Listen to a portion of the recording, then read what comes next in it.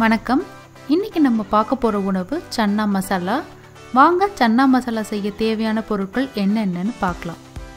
ஒரு 150 கிராம் கொண்டக்கடலையை நல்லா கழுவிட்டு ஒரு 8 மணி நேரம் நல்ல தண்ணியில் ஊற வச்சு எடுத்திருக்கேன். ஒரு பெரிய வெங்காயத்தை நறுக்கி வச்சுருக்கேன். 2 சின்ன தக்காளி எடுத்திருக்கேன். 3 ஸ்பூன் தேங்காய் துருவல் எடுத்திருக்கேன். கொஞ்சம் கருவேப்பிலை, ஒரு இன்ச்சு இஞ்சியும் 2 பூண்டையும் தட்டி வச்சுருக்கேன். கொஞ்சம் கொத்தமல்லி இலை, 1 ஸ்பூன் கடுகு, 1/4 ஸ்பூன் மஞ்சள் தூள், 1 ஸ்பூன் சீரகத்தூள், 1 ஸ்பூன் கரம் மசாலா, 2 ஸ்பூன் மல்லித்தூள், மிளகாய்த்தூள் உங்கள் காரத்துக்கு ஏற்ற மாதிரி. கொண்டக்கடலை குக்கரில் சேர்த்துட்டு உப்பு போட்டுக்கலாம்.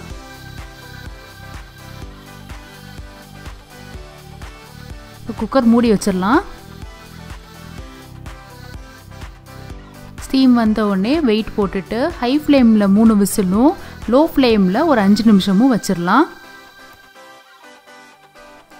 கொண்டக்கடலை வேகிறதுக்குள்ள ஒரு வாணலியில் 2 ஸ்பூன் எண்ணெய் விட்டுக்கலாம்.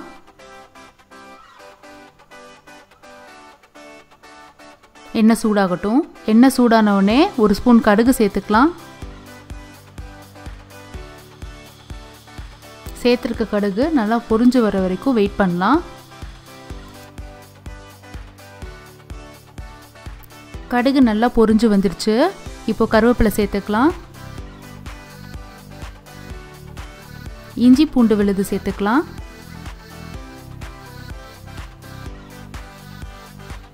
இஞ்சி பூண்டு சேர்த்துட்டு ஒரு தடவை நல்லா எண்ணெயிலே வதக்கி விட்டுருவோம்.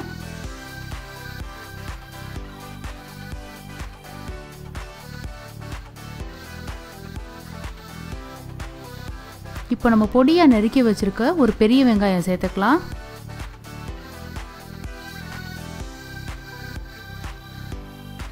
வெங்காயம் நல்லா பொன்னிறமாக வதங்கட்டும்.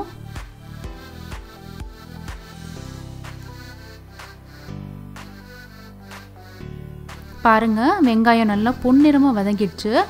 இப்போது நான் பொடியாக நறுக்கி வச்சிருக்க 2 சின்ன தக்காளி சேர்த்துக்கிறேன்.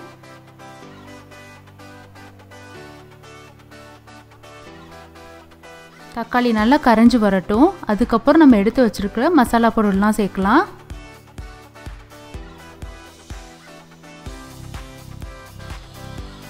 பாருங்க, தக்காளி நல்லா கரைஞ்சி வந்திருக்கு. இப்போது நம்ம எடுத்து வச்சிருக்க மசாலா பொருள்லாம் ஒன்று ஒன்றா சேர்த்துக்கலாம். 1/4 ஸ்பூன் மஞ்சத்தூள், 1 ஸ்பூன் கரம் மசாலா,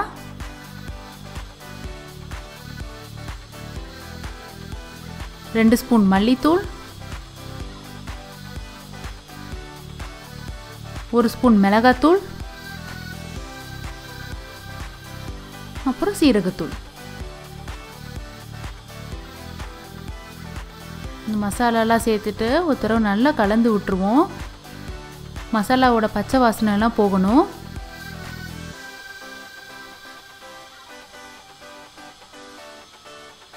இப்போ கொஞ்சமாக தண்ணி விட்டுக்கலாம்.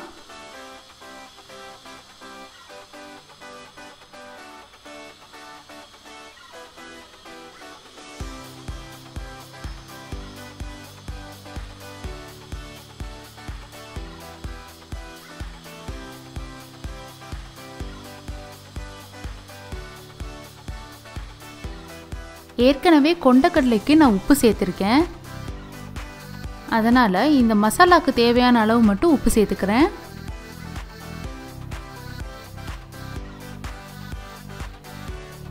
உப்பு சேர்த்துட்டு ஒரு தடவை நல்லா கலந்து விட்டுருவோம்.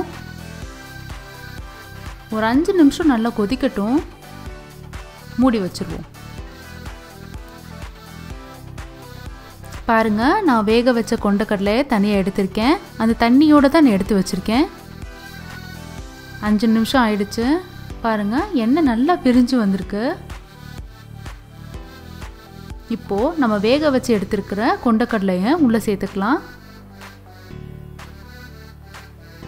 நல்லா கலந்து விட்டுருவோம்.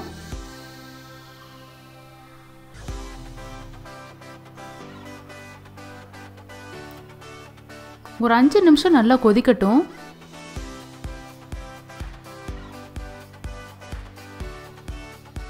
மூடி வச்சிடலாம். அதுக்குள்ளே நம்ம தேங்காய் விழுது தயார் பண்ணிடலாம். எடுத்து வச்சுருக்க 3 ஸ்பூன் தேங்காய் துருவலில் கொஞ்சமாக தண்ணி விட்டு நல்லா மைய அரைச்சிப்போம். பாருங்கள், இந்த மாதிரி நான் அரைச்சி வச்சுருக்கேன். நான் அப்படியே தான் சேர்க்க போகிறேன். நீங்கள் விருப்பப்பட்டீங்கன்னா அதை வடிகட்டி தேங்காய் பாலாவும் சேர்த்துக்கலாம். 5 நிமிஷம் ஆயிடுச்சு. நம்ம திறந்து பார்க்கலாம். பாருங்கள், நம்மளோட சன்னா மசாலா தயாராகிடுச்சு. உங்களுக்கு உப்பு பத்தலைன்னா இந்த ஸ்டேஜில் நீங்கள் ஆட் பண்ணிக்கலாம். எனக்கு சரியாக தான் இருக்குது. இப்போது நான் எடுத்து வச்சுருக்கிற தேங்காய் விழுதை உள்ளே சேர்த்துக்கிறேன். தேங்காய் சேர்த்துட்டு ரொம்ப நேரம் கொதிக்கணும்னு இல்லை, ஒரு 2 நிமிஷம் கொதிச்சா போதும்.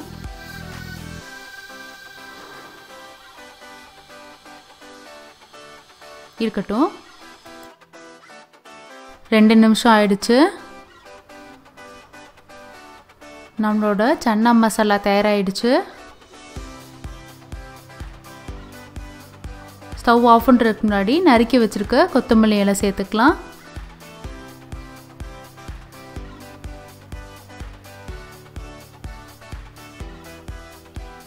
அவ்வளோதான், ஸ்டவ் ஆஃப் பண்ணிடலாம். சுவையான சன்னா மசாலா தயாராகிடுச்சு. நீங்களும் உங்கள் வீட்டில் செஞ்சு பார்த்துட்டு எப்படி இருந்துச்சுன்னு கமெண்ட்ஸில் சொல்லுங்கள். நன்றி.